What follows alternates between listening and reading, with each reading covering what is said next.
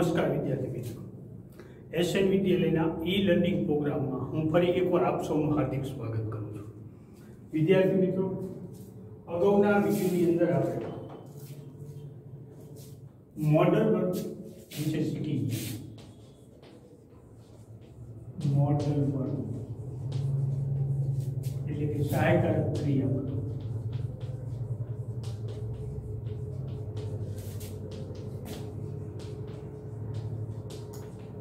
સહાયકારક ક્રિયાપદોની અંદર વિદ્યાર્થી મિત્રો આપણે સૌપ્રથમ કેન વિશે શીખ્યા. તો ચાલો આપણે થોડુંક જૂનું યાદ કરી લઈએ.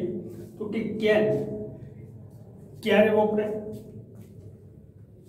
તો કે કેન હકાર વાક્યની અંદર આપણી પોતાની આવડત, આપણી પોતાની શક્તિ અથવા તો કોઈ ક્ષમતા એને બતાવવા માટે વપરાય. નકાર વાક્યની અંદર આપણી કોઈ બિન આવડત, અશક્તિ કે અક્ષમતા એટલે કે કોઈ કાર્ય કરવા માટે આપણે સક્ષમ નથી કે એ કાર્ય આપણે કરી શકતા નથી એવું બતાવવા માટે આપણે કેનનો ઉપયોગ કરીએ. પ્રશ્ન વાક્યની અંદર બીજા કોઈ વ્યક્તિની શક્તિ, ક્ષમતા કે આવડત જાણવા માટે વપરાય છે. આપણે એ સિવાય કેન છે રજા અથવા પરવાનગી મેળવવા માટે પણ વપરાય છે. એના વિશે આપણે જોઈ લીધું કે રજા પરવાનગી મેળવવા માટે હકાર વાક્યની અંદર આપણી પોતાની આવડત, શક્તિ કે ક્ષમતા બતાવવા માટે આઈ કેન રીડ ઇંગ્લિશ, હું અંગ્રેજી વાંચી શકું છું, આ આપણી આવડત થઈ. કોઈ કાર્ય આપણે કરી શકતા નથી, એ કાર્ય કરવા માટે આપણે અસક્ષમ છીએ એવું બતાવવા માટે પણ નકાર વાક્યમાં કેન નોટનો ઉપયોગ આપણે કર્યો. એટલે કે આપણી પોતાની બિન આવડત, અશક્તિ કે અક્ષમતા બતાવવા માટે. We can not touch the sky, આપણે આકાશને અડી શકતા નથી, આપણે આકાશને અડવા માટે સક્ષમ નથી. એટલે કે વી કેન નોટ. ખાસ યાદ રાખજો, મેં એ વખતે પણ કીધું હતું કેન અને નોટ હંમેશા ભેગું જ લખાશે, અલગ અલગ લખાશે નહીં. એ પછી વિદ્યાર્થી મિત્રો આપણે બીજા મોડેલ પર મે અને માઇટ એના વિશે જોયું. તો મે અને માઇટ એ આપણે જોયું કે હકાર અને નકાર બેમાં સમાન રીતે વપરાય છે. ક્યારે વપરાય છે, ઉપયોગ શું છે?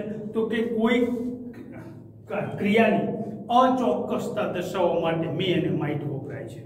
હકાર અને નકાર બેમાં સમાન રીતે વપરાય છે, મે અને માઇટ. કે ક્રિયાની અચોક્કસતા દર્શાવવા માટે કે ખરેખર એ ક્રિયા થશે જ એવું ચોક્કસ હોતું નથી, અચોક્કસતા છે, કદાચ થાય પણ ખરી અને કદાચ ન પણ થાય. એટલે કે ક્રિયાની અચોક્કસતા દર્શાવવા માટે આપણે મે અને માઇટનો ઉપયોગ કર્યો. એ સિવાય વિદ્યાર્થી મિત્રો આપણે મેના કેટલાક ઉપયોગો શીખ્યા. તો એમાં મેનો પહેલો ઉપયોગ છે રજા અથવા પરવાનગી મેળવવા માટેનો. તમે વિદ્યાર્થી મિત્રો ક્લાસમાં જાઓ છો ત્યારે તમે જે સર કે મેડમ હોય એની અંદર આવવા માટેની એક પરમિશન લ્યો છો કે મે આઈ કમ ઇન સર, અથવા તો મે આઈ કમ ઇન મેડમ કે મે આઈ કમ ઇન ટીચર, આવું તમે બોલો છો. તો આ અંદર આવવા માટેની એક રજા મેળવવા માટે તમે એક પ્રશ્ન પૂછો ટીચરને કે મે આઈ કમ ઇન ટીચર, શું હું અંદર આવી શકું? આ રજા પરવાનગી મેળવવા માટે આપણે મે વપરાય. રજા અને પરવાનગી મેળવવા માટે જ્યારે આપણે મે વાપરીએ છીએ તો આવું વાક્ય હંમેશા પ્રશ્ન વાક્ય હોય છે, અને પ્રશ્ન વાક્ય હોય એટલે મે છે એ વાક્યની શરૂઆતમાં આવે. પણ એ સિવાય આપણે મેનો એક બીજો ઉપયોગ શીખા કે આશીર્વાદ અથવા તો શુભેચ્છા આપવા માટે. તો આશીર્વાદ અને શુભેચ્છા આપવા માટે આપણે મેનો ઉપયોગ કરીએ છીએ, પણ એ વાક્યની શરૂઆતમાં કરીએ છીએ.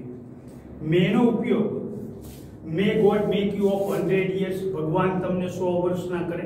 તો આ મેને આપણે વાક્યની શરૂઆતમાં મૂકીએ. પણ જ્યારે આશીર્વાદ અને શુભેચ્છા આપવાની હોય ત્યારે વાક્યમાં મે ખરેખર વાક્યની શરૂઆતમાં આવે, પણ આવું વાક્ય કોઈ દિવસ પ્રશ્ન વાક્ય બનતું નથી. ખાસ યાદ રાખજો, જો રજા અને પરવાનગી મેળવવાની હોય ત્યારે વાક્યની શરૂઆતમાં મે આવે ત્યારે એ વાક્ય પ્રશ્ન વાક્ય બને છે. પણ આશીર્વાદ અને શુભેચ્છા આપવાની હોય ત્યારે વાક્યમાં મેં વાક્યની શરૂઆતમાં આવે, પણ એ વાક્ય કોઈ દિવસ પ્રશ્ન વાક્ય બનતું નથી. ખાસ આટલું યાદ રાખજો. તો આજે વિદ્યાર્થી મિત્રો આપણે નવા એક મોડલ વિશે શીખશું, એ છે શુડ.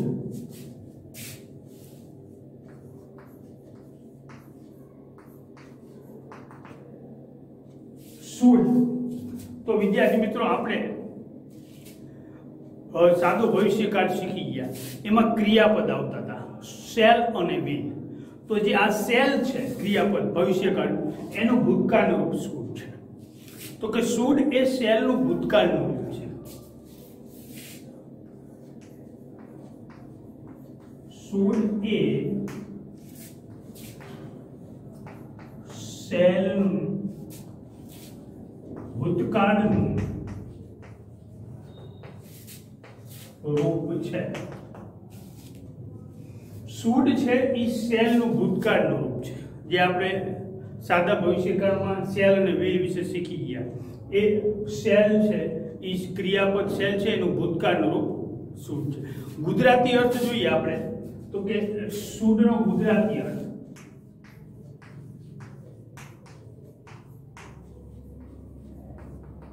તો જોઈએ, ગુજરાતી અર્થ થશે એનો જોઈએ. આપણે હવે આને એના ઉપયોગો વિશે શીખીએ કે શુડના ઉપયોગો.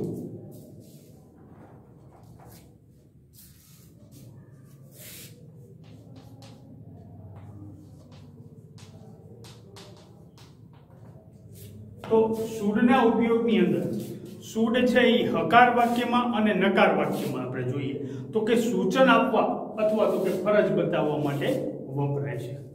હકાર વાક્યમાં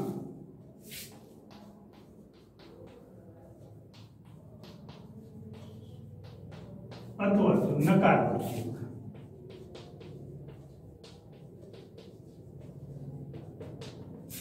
સૂચન આપવા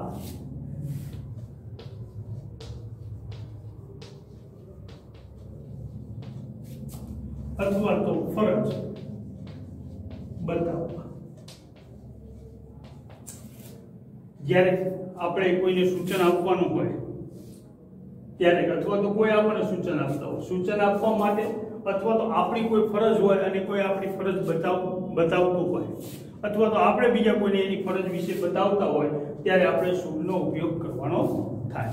કારણ કે હકાર વાક્ય અને નકાર વાક્ય બેયમાં સૂચન આપવા અથવા તો ફરજ બતાવવા માટે થાય છે. પ્રશ્ન વાક્ય છે તો કે કોઈ બાબતની દરખાસ્ત રજૂ કરવા.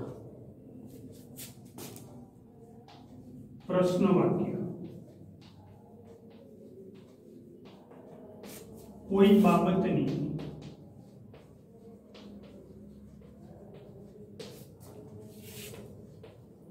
દરખાસ્ત, કોઈ બાબતની દરખાસ્ત રજૂ કરવા.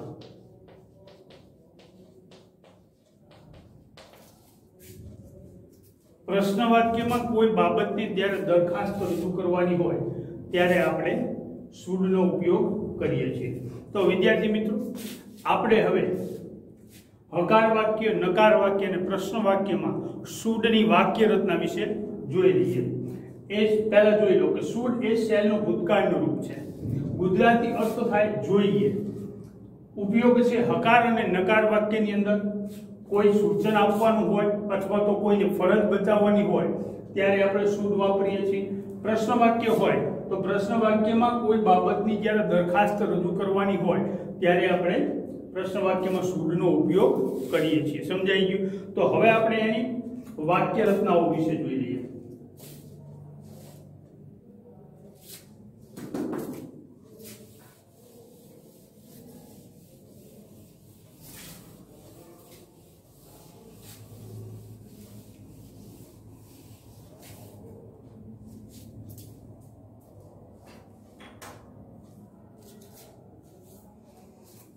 તો વાક્ય રચનામાં આપણે પહેલા હકાર વાક્ય રચના જોઈએ.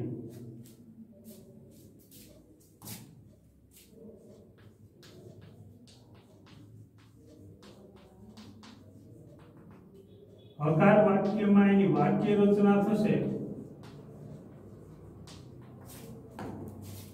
વિદ્યાર્થી મિત્રો અત્યારે આપણે જે અગાઉ કેનની અને મે અથવા માઇટની જે વાક્ય રચનાઓ આપણે જોઈ છે એવી જ રીતે અહીંયા શુડની વાક્ય રચના છે, ફક્ત આપણે મોટર વર્બ ચેન્જ કરવાનું થાય છે.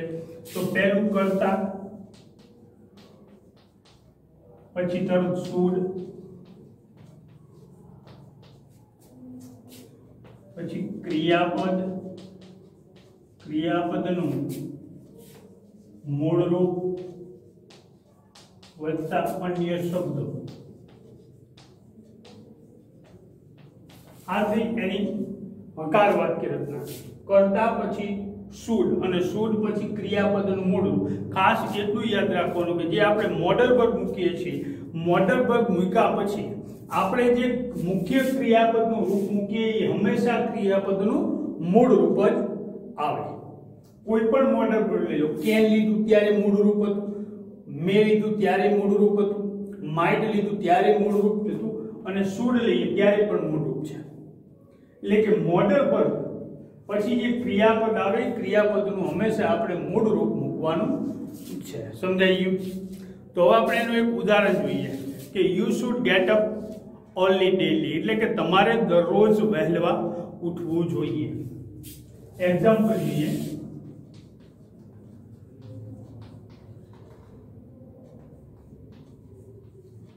You should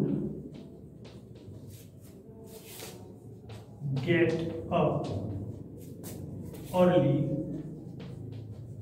daily. આની વાક્ય રચના જો કરતા પછી તરત જ should પછી ક્રિયાપદનું મૂળ રૂપ એટલે કે get up અને પછી અન્ય શબ્દ એટલે કે early daily. આથી આપણે એની વાક્ય રચના you should get up early daily એટલે કે તમારે દરરોજ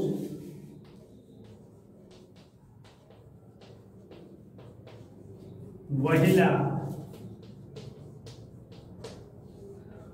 ઉઠવું જોઈએ. તો આપણને એક અગાઉ આપણે એના ઉપયોગમાં જોયું હતું કે હકાર અને નકાર વાક્યમાં એના ઉપયોગ છે સૂચન આપવા અથવા તો કે ફરજ બતાવવા. તો કે અહીંયા આપણને એક સૂચન આપ્યું કે તમારે દરરોજ વહેલા ઉઠવું જોઈએ. You should get up early daily, તમારે દરરોજ વહેલા ઉઠવું જોઈએ. અહીંયા આપણને એક સૂચન કરવામાં આવ્યું વહેલા ઉઠવાનું કે તમારે દરરોજ વહેલા ઉઠવું જોઈએ. આવું એક સૂચન કરવામાં આવ્યું. ત્યારે સૂચન કરવા માટે આપણે મોડલ વર્બ તરીકે શું લીધું? Should. You should get up early daily, તમારે દરરોજ વહેલા ઉઠવું જોઈએ. અહીંયા એક આપણને હકાર વાક્યમાં એક સૂચન કરવામાં આવ્યું. વાક્ય હકાર છે એટલે કે હકાર વાક્યમાં આપણને એક સૂચન કરવામાં આવ્યું કે you should get up early daily, તમારે દરરોજ વહેલા ઉઠવું જોઈએ. આગળ જોઈએ આપણે તો કે નકાર વાક્ય.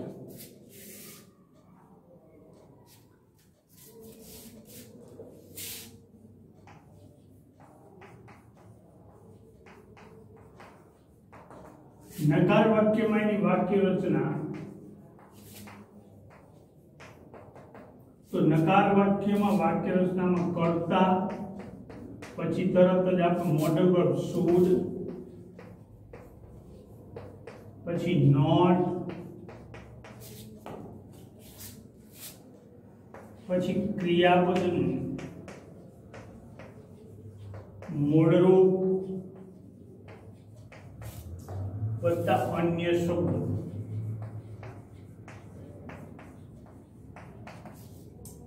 કર્તા પછી તરત જ શુડ અને શુડ પછી તરત નોટ અને શુડ આવ્યું એટલે મોડલ વર્બ તરીકે આપણે શુડ લીધું તો અહીંયા ક્રિયાપદનું મૂળ રૂપ અને પછી અન્ય શબ્દો. તો આ થઈ ગઈ આપણી નકાર વાક્ય રચના. કર્તા પછી તરત જ શુડ અને પછી શુડ પછી નોટ અને પછી તરત ક્રિયાપદનું મૂળ રૂપ અને અન્ય શબ્દો. તો આને ઉદાહરણ જોઈએ આપણે તો કે we should not speak life.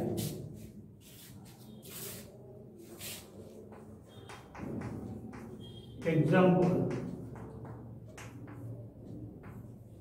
we should not speak like. અહીંયા આપણે નકાર વાક્યમાં એક સૂચન કર્યું, વી શુડ નોટ સ્પીક લાય, આપણે ખોટું ન બોલવું જોઈએ, આપણે ખોટું ન બોલવું જોઈએ. આ થયું આપણું એક નકાર વાક્યમાં સૂચન કે આપણે ખોટું ન બોલવું જોઈએ. વી શુડ નોટ સ્પીક લાય, આપણે ખોટું ન બોલવું જોઈએ. અહીંયા નકાર વાક્યમાં આપણને એક સૂચન કરવામાં આવ્યું, ખોટું ન બોલવાનું સૂચન કરવામાં આવ્યું. જ્યારે આપણે નકાર વાક્યમાં ખોટું ન બોલવાનું સૂચન કરવા માટે આપણે શેનો ઉપયોગ કર્યો? શુડ નો. સમજાયું કે શુડ નો ઉપયોગ આપણે ક્યારે થાય? તો કે સૂચન કરવા માટે અથવા તો આપણી કોઈ ફરજ બતાવવા માટે. ટૂંકમાં કહીએ આપણે કે શુડ નો ઉપયોગ ક્યારે થાય? તો શુડ એ કોઈ પણ વ્યક્તિની કોઈ કાર્ય કરવા પ્રત્યેની નૈતિક ફરજ સૂચવે છે. છેલ્લે હું તમને આ લખીને આપીશ કે કોઈ પણ વ્યક્તિની કોઈ કાર્ય કરવા પ્રત્યેની નૈતિક ફરજ સૂચવે છે શુડ. અને અહીંયા આપણને એક સૂચન કરવામાં આવ્યું અથવા તો સૂચન માટે વપરાય, તો સૂચન કરવા માટે આપણે નકાર વાક્ય, અહીંયા હકાર વાક્યમાં આપણને સૂચન કર્યું કે તમારે દરરોજ વહેલા ઉઠવું જોઈએ, you should get up early daily. અહીંયા નકાર વાક્યમાં એક આપણને સૂચન કર્યું, વી શુડ નોટ સ્પીક લાય, આપણે ખોટું બોલવું જોઈએ નહીં. સમજાઈ ગયું? આગળ પ્રશ્ન વાક્ય જોઈ લઈએ આપણે.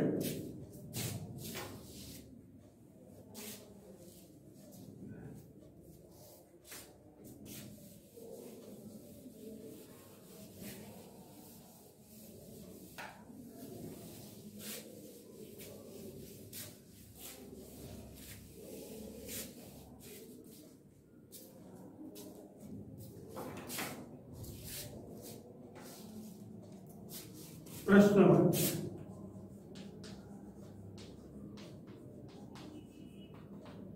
પ્રશ્ન વાક્યમાં એની વાક્ય રચના, જેમ વિદ્યાર્થી મિત્રો અત્યાર સુધી આપણે પ્રશ્ન વાક્ય બનાવવા માટે જે તે વાક્યમાં જે આપણને ક્રિયાપદ આપેલું હોય એ ક્રિયાપદને આપણે વાક્યની શરૂઆતમાં મૂકતા અને પ્રશ્ન વાક્ય આપણું બનતું. તો એવી રીતે અહીંયા પણ આપણે આપણું જે મોડલ વર્ક છે શુડ, એ શુડને વાક્યની શરૂઆતમાં મૂકી અને આપણે પ્રશ્ન વાક્ય બનાવવાનું છે. તો કે શુડ વત્તા કર્તા વત્તા ક્રિયાપદનું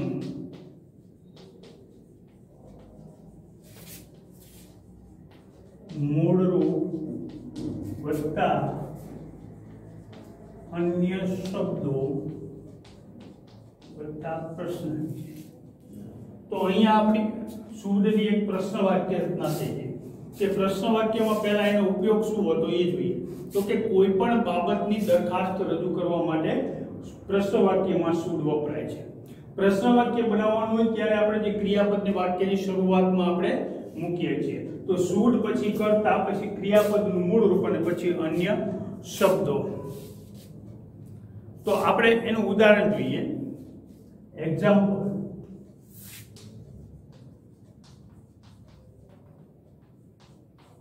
should we go now? Should we go now?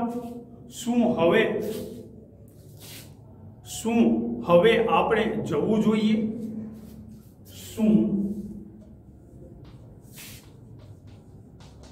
હવે આપણે જવું જોઈએ?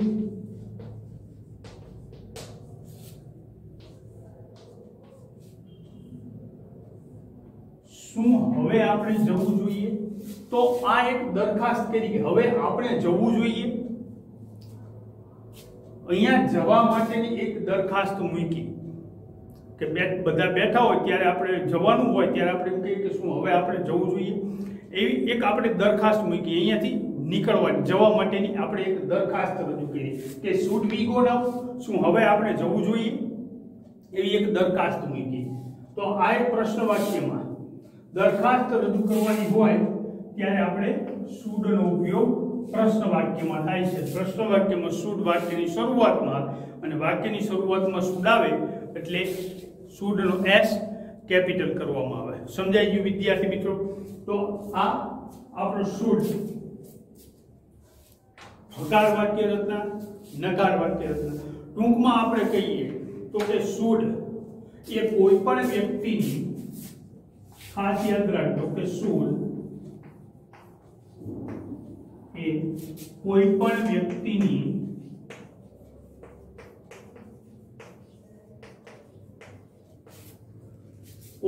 વ્યક્તિની કોઈ કાર્ય કરવા પ્રત્યેની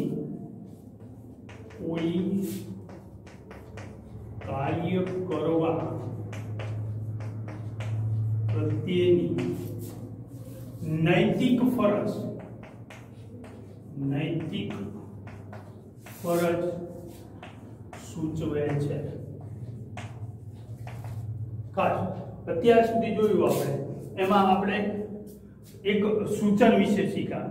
સૂચન સિવાય આપણે જોઈએ તો શુડ છે એ શુડ એ કોઈ પણ વ્યક્તિની કોઈ કાર્ય કરવા પ્રત્યેની એક નૈતિક ફરજ સૂચવે છે શુડ. હવે આપણે જોઈએ કેટલાક ઉદાહરણ દ્વારા આપણે શુડને સમજી લઈએ કે કેવી રીતે આપણે શુડને વાક્યની અંદર પ્રયોગ કરી શકીએ. તમારા વિદ્યાર્થી મિત્રો આ મોડલ પરથી ખાલી જગ્યાઓ પૂછાય છે.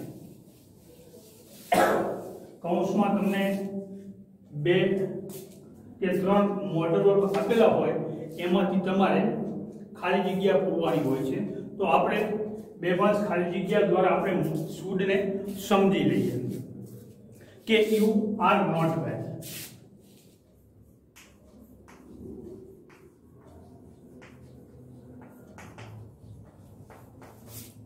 આ એક વાક્ય થયું કે યુ આર નોટ વેલ.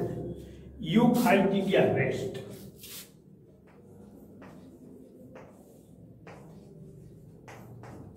તો યુ આર નોટ વેલ. વેલ એટલે નોટ વેલ એટલે તબિયત બરોબર નથી આપણી. તે યુ આર નોટ વેલ કે તમારી તબિયત બરોબર નથી. યુ ખાલી જગ્યા રેસ્ટ. તમારે તો આપણે એક આરામ કરો, તબિયત સારી નથી તો આરામ કરવા માટેનું એક આપણે સૂચન કરીએ છીએ. તો you should rest. You should rest કે યુ આર નોટ વેલ, તને મજા નથી, યુ શુડ રેસ્ટ, તો તું આરામ કર. આ એક આપણી એક સૂચન કહ્યું એને, જે આપણે શરૂઆતમાં જોયું કે હકાર અને નકાર વાક્યની અંદર એક સૂચન આપવા અથવા તો ફરજ બતાવવા માટે વપરાય છે. બીજું વાક્ય જોઈએ આપણે, the children should clean there room. The children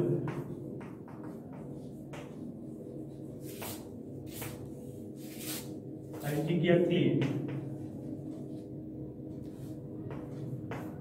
there. અહીંયા આપણે બાળકોને એની ફરજ બતાવી. ધ ચિલ્ડ્રન ખાલી જગ્યા ક્લીન ધેર રૂમ. બાળકોએ તેમનો રૂમ સ્વચ્છ રાખવો જોઈએ. તો જોઈએ એ એમની આપણે ફરજ બતાવી. તો children should clean there room. બાળકોએ તેમનો રૂમ સ્વચ્છ રાખવો જોઈએ. આપણે એ બાળકોને એની ફરજ બતાવી. એ એમની નૈતિક ફરજ છે. ક્લાસની અંદર સ્વચ્છતા જાળવવી એ બાળકોની ફરજ છે. તો અહીંયા આપણે એ બાળકોને એમની ફરજ બતાવવા માટે આપણે શુડનો ઉપયોગ કર્યો. તો આપણે આગળ જોઈએ ત્રીજું, રવિ હેઝ ફીવર. ફીવર એટલે તાવ. હી ખાલી જગ્યા go to a doctor.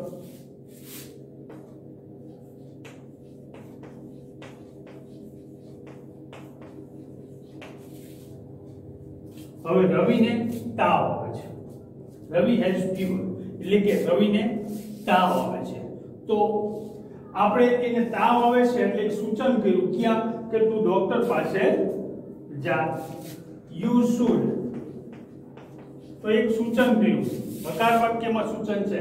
You should go to a doctor. He should go to a doctor.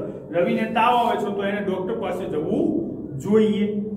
તો આપણે અહીંયા એક સૂચન કર્યું, રવિને તાવ આવે છે તો એને ડોક્ટર પાસે જવાનું આપણે એક સૂચન કર્યું. અહીંયા પણ સૂચન કર્યું યુ આર નોટ વેલ, તને મજા નથી, તબિયત સારી નથી તો યુ શુડ રેસ્ટ, તો તું આરામ કર, તારે આરામ કરવો જોઈએ. યુ શુડ રેસ્ટ, તારે આરામ કરવો જોઈએ. અહીંયા બાળકોને આપણે એની ફરજ બતાવી કે બાળકોએ એમનો રૂમ સ્વચ્છ રાખવો જોઈએ. તો children should clean there room, બાળકોએ તેમનો રૂમ સ્વચ્છ રાખવો જોઈએ, એવી એક આપણે એમની ફરજ બતાવી. રવિ has fever, he should go to a doctor, રવિને તાવ આવે છે તો એને ડોક્ટર પાસે જવું જોઈએ. તો આપણે એક એને સૂચન કર્યું. આગળ જોઈએ તો every student should obey the teacher.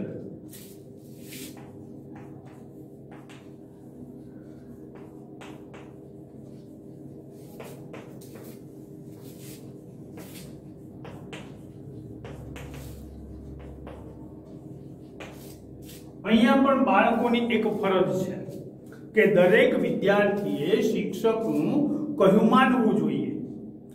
Every student should obey the teacher, દરેક વિદ્યાર્થીઓએ શિક્ષકનું કહ્યું માનવું જોઈએ. આ એમની ફરજ છે, વિદ્યાર્થીઓની ફરજ છે કે શિક્ષકનું કહ્યું માનવું જોઈએ. તો આપણે એમની ફરજ બતાવવા માટે શુડ નો ઉપયોગ કર્યો. Every student should obey the teacher, દરેક વિદ્યાર્થીઓએ શિક્ષકનું કહ્યું માનવું જોઈએ. આગળ જોઈએ વી should throw waste in the dustbin. We should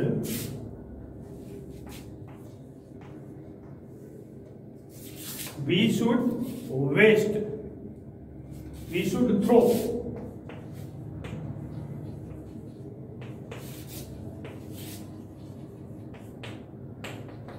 in dustbin. We should waste. તો અહીંયા આપણે we should throw waste in the dustbin. તો અહીંયા we should